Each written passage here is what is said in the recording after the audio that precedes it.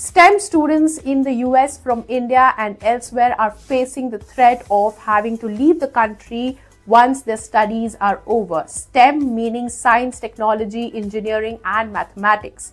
A bill was introduced in the US Congress this week to eliminate the optional practical training work authorization or OPT.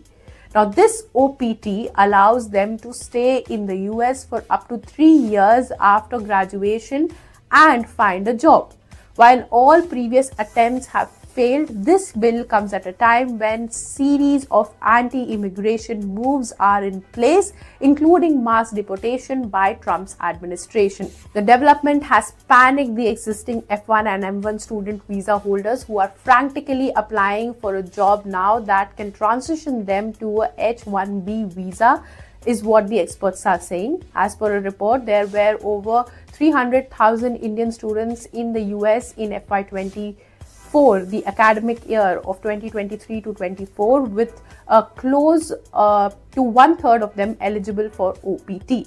As per reports, if the bill goes through, OPT will be abruptly end without an option to transition to another work visa, and the students might have to leave the US immediately. Reports say that the likelihood of OPT being scrapped is taking a toll on Indian students. Indian students are reportedly cancelling plans to return home on breaks this summer over fears that re-entry may prove difficult. Columbia and Yale have unofficially advised overseas students not to leave the country because of high scrutiny.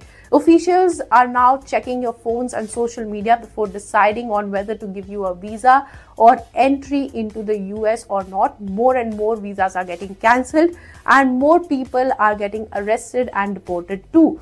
US, however, still leads study abroad destinations for Indians, but there has been an increase in applications to Canada and Europe too. There has been a 20% uptick in Indian applications to non-US destinations for upcoming 2025 to 26 academic year, as per experts.